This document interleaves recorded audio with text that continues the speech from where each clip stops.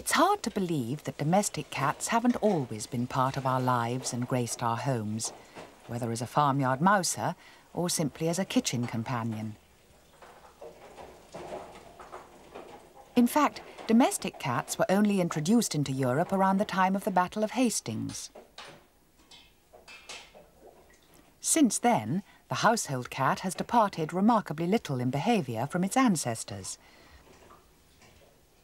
Unlike dogs, cats have kept their independence and still revert to the feral or wild state with very little encouragement. And of course, every self-respecting feline still retains its hunting instincts. It's often thought that the domestic cat is a descendant of the European wildcat, but this animal is quite untamable. Many have tried to keep one as a pet and failed. It seems far more likely that this domestic tabby originated from a quite different line, from the wildcat of Africa.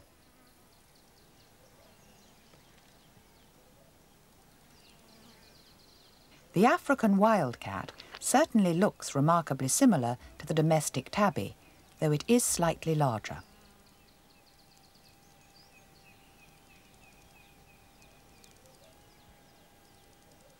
It spends most of the day resting and sleeping in the shade, behaviour familiar to all cat owners.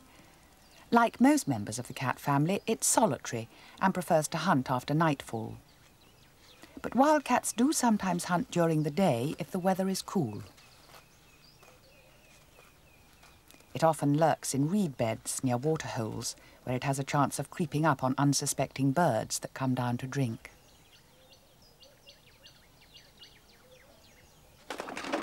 It approaches using a ground-hugging run and then inches forward slowly to within striking distance of its prey.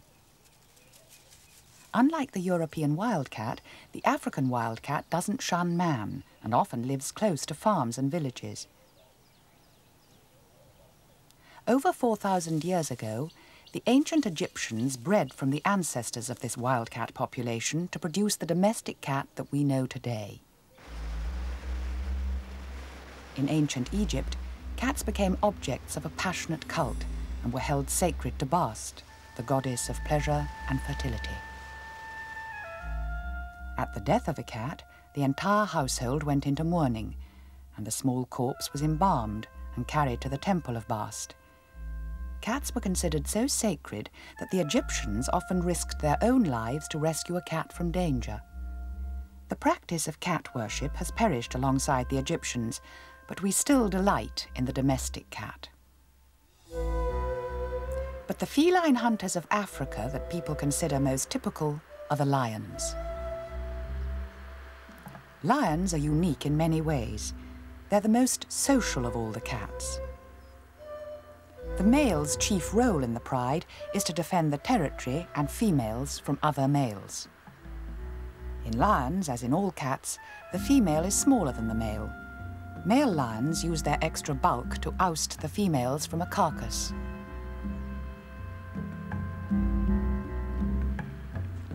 It's suggested that the mane gives the male the appearance of daunting size and strength without the drawbacks of increased weight.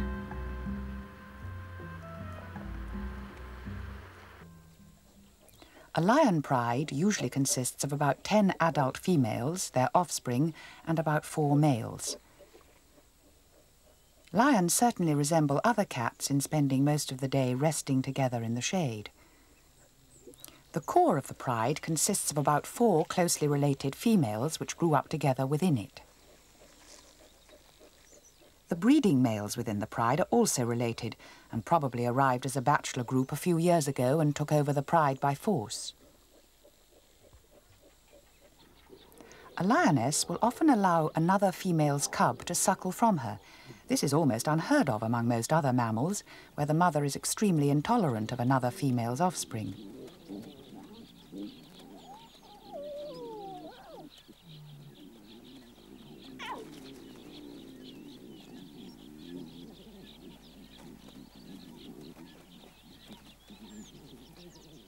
But as these cubs are the offspring of a close relation, the lioness is feeding cubs that still carry many genes identical to her own. It's It's rather like an aunt bringing up her nephews and nieces.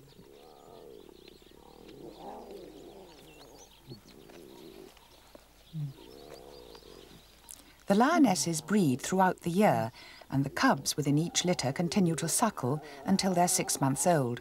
By the time the cubs are 2 years old, the lioness produces her next litter. The older cubs will be able to feed themselves at the carcass by then. In this way, the cubs within a lion pride always have plenty of companions and older brothers and sisters as playmates.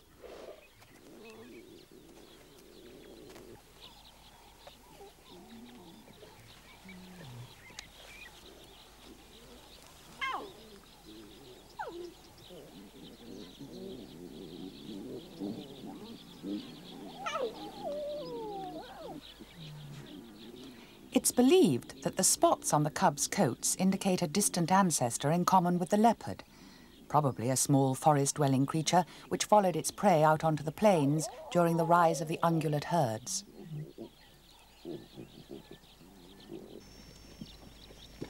It's the female that makes most of the kills within a pride. Perhaps the lion's mane makes him too conspicuous. Lions are most successful when hunting upwind, but in common with most cats, sight is more important to lions than smell. When several lions hunt together, they often fan out to encircle the prey, cutting off possible escape routes. Waterholes are favourite places for an ambush. Though lions can reach a maximum of 35 miles an hour, their prey is usually much faster, so lions must use stealth to approach within 100 feet of their prey. From that distance they can charge and pounce before it outruns them.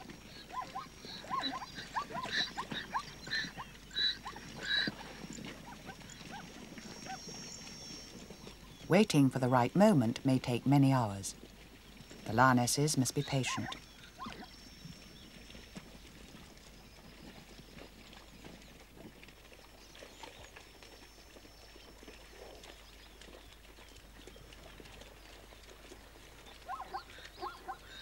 But an inexperienced male charges out too soon, and the setup is spoiled for the waiting lionesses. But they will continue to hunt from this waterhole.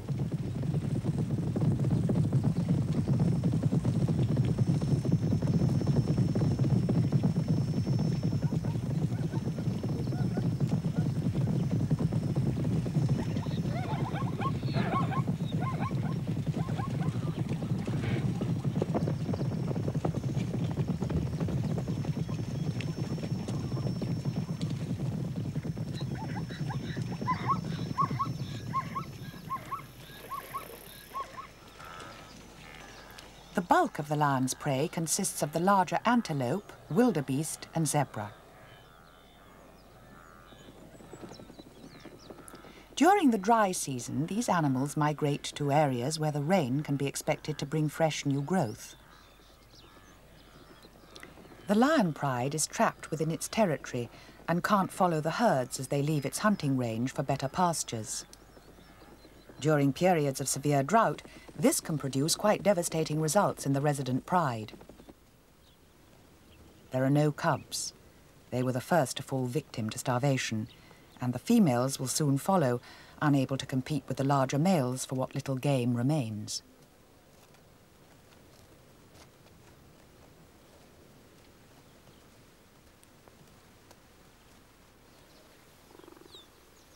In contrast, a female cheetah often includes the annual migration routes of her prey within her home range, though her movements are restricted while she's bringing up her cubs.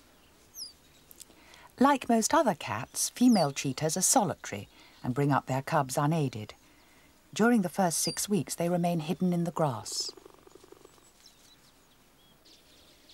By about 3 months, the cubs are fully weaned and follow their mother on hunts. They've already learned to wait, patiently hidden in the scrub, while she searches for impala or Thompson's gazelle. She watches the herd attentively before beginning to stalk.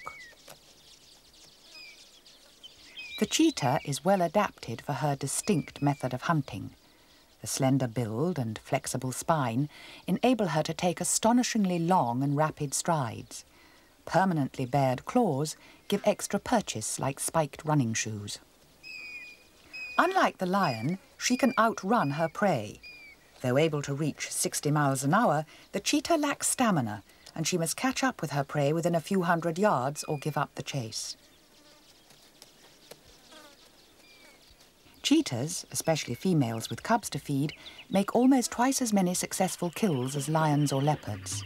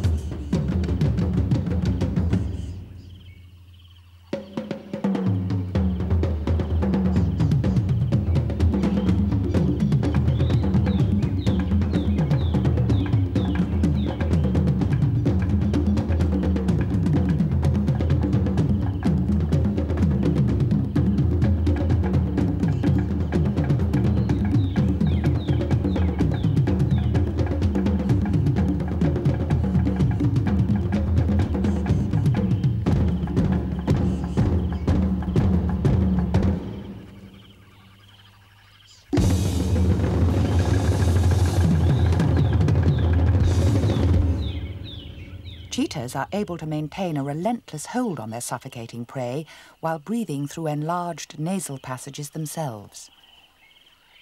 They often lose their prey to other predators, and however exhausted, they'll always try to drag the carcass to a safe hiding place.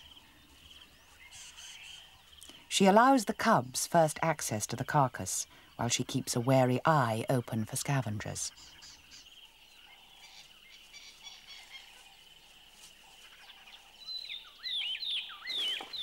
Unlike lions, cheetahs never return to a carcass, so they must gorge themselves at one sitting.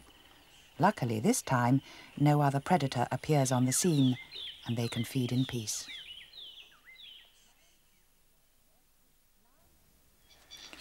Lions and cheetahs may occasionally climb up into the branches of a tree for a better view of the surrounding countryside, but the leopard is the only large African cat to feel truly at home there. It has a rather macabre habit of dragging all its kills up into the canopy of a favourite tree and draping them over the convenient branches, so that the tree forms a cool, leafy larder. In this way, the leopard can return to feed on a carcass whenever it likes, as it's well beyond the reach of other predators and scavengers.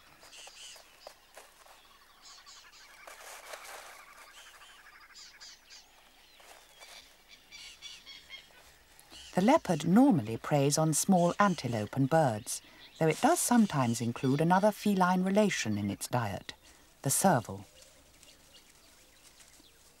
The serval is less nocturnal than the African wildcat and often prowls around in broad daylight. These kittens are practicing their hunting skills. The serval seems to have an extremely long neck and legs in proportion to its size. It needs the extra height when hunting small rodents and lizards, which lurk beneath the grass stems. It often pauses for a few seconds and tenses, listening for a faint rustle in the grass before making an elastic leap in its direction.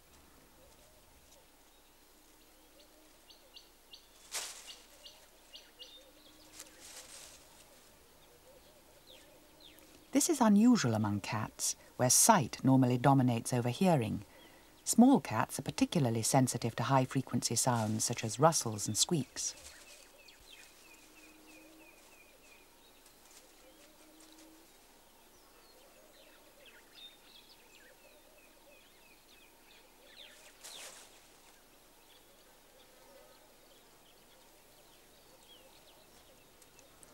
All cats use their ears for communication with one another as well as hearing, but none can match up to the caracal, whose ears have evolved into an exquisite mobile signalling device, topped by 2-inch-long black tassels. Even the name of the species derives from a Turkish word meaning black ear. Like the leopard, the caracal climbs well and sometimes carries its kill up into the branches of a tree where it can feed undisturbed. But it never stores food as the leopard does. It prefers dry scrub and acacia woodland and gives way to the serval cat in all areas where there's tall grass for most of the year. In Africa, the caracal also lives around the margins of the Sahara and in the Kalahari Desert. It's sometimes known as the desert lynx, though it's smaller than a lynx with a long, slender body.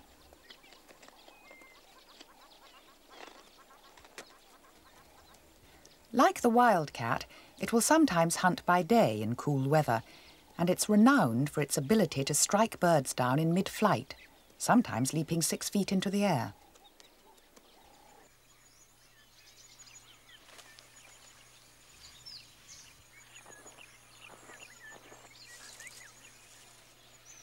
In order to avoid confrontation with lions, which sleep during the hottest part of the day, the cheetah often makes its kills around mid-morning or early afternoon.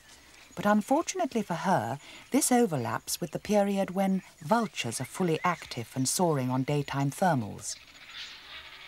If she's made her kill in the open grasslands, it'll soon be spotted by the aerial scavengers.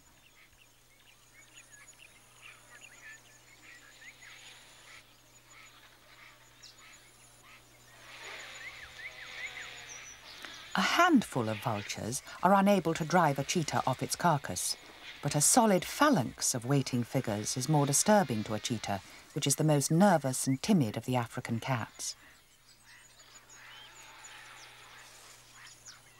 The vultures have attracted the attention of other scavengers, such as jackals, which hang about on the fringes looking for a chance to run in and steal a morsel from the carcass. The female and her cub put on a brave attempt to defend their hard-won spoils.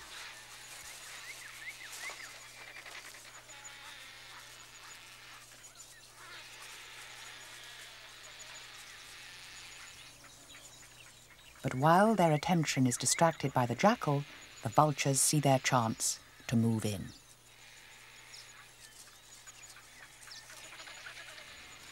The cheetahs have no hope against a mob like this. Finally, they give up and leave the vultures to crowd in on the carcass in a shrieking mass.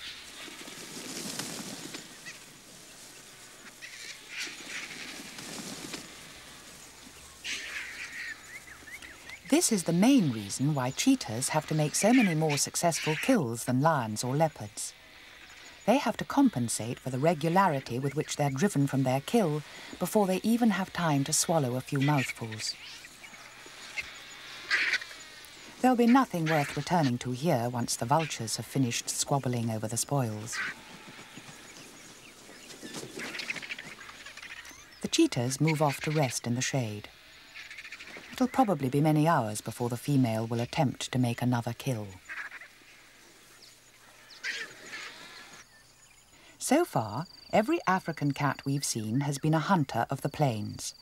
But some small cats, such as the elusive golden cat, choose to live in remote forests, emerging only at night to hunt tree hyraxes and rodents. The golden cat is about twice the size of a domestic cat, but is considerably more powerful and can bring down small duiker or pygmy antelope. It often shares its habitat and prey with the leopard. The leopard also relies on cover. It needs to find shade during the heat of the day. Leopard cubs are vulnerable to attack from lions, hyenas and baboons. They spend most of their time in hiding, waiting for their mother to return from a kill. When she returns, the long hours of inactivity are punctuated by explorative forays into the undergrowth, though they're never out of their mother's watchful gaze. Like cheetahs, the female leopard brings up the cubs entirely on her own. Her coat blends in perfectly among the dappled leaves and shadows. In fact, there's a great deal of variation in the leopard coat colour, ranging from pure black to stripes. No two leopards share the same pattern of spots. Leopards lack speed and stamina, so they prefer to hunt in thick cover. Once camouflaged against the leaves, the leopard melts into the background and becomes invisible to its prey.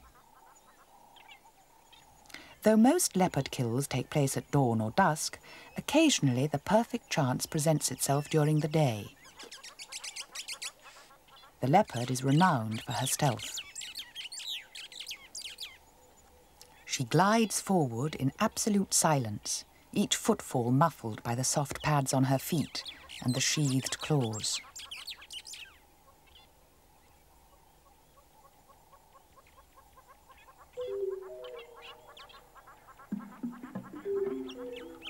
Still unaware of any danger, the dik-dik continues browsing on fallen seed pods.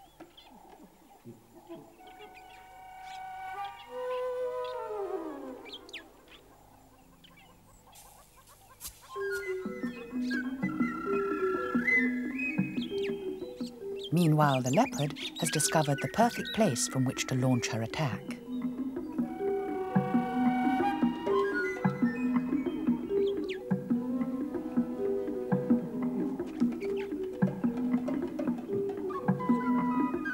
Tensing herself, a slight rustle betrays her presence. A warning bark of alarm, but it comes too late.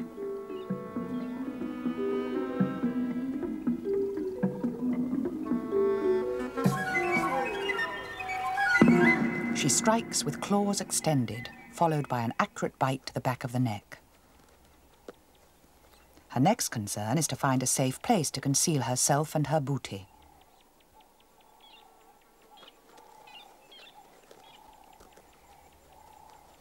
A deep crevice among the boulders provides her with the perfect retreat.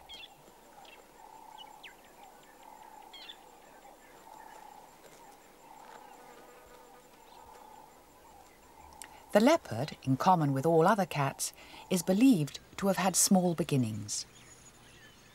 It's thought that all cats evolved from an animal similar to the genet over 50 million years ago.